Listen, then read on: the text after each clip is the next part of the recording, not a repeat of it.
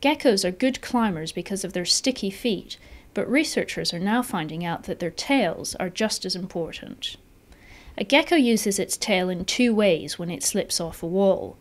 If it loses one foot, its tail can be seen quickly touching the surface so that it can regain its footing. But if both feet come off, the gecko falls backwards and uses its tail like the kickstand of a bicycle to push itself back up on the wall. When placed in a wind tunnel, a gecko spreads out its limbs and uses its tail to help it glide. During freefall, it can snap its tail in one direction, which forces its body to flip in the other so that it always lands on its feet. The researchers found that it only took about 1/10 of a second for a gecko to rotate its body. The agility of the gecko is inspiring the design of robots with mechanical tails that help them climb. The researchers think a gecko-like tail might be a useful feature for small, unmanned gliding vehicles. It might even help astronauts maneuver in space.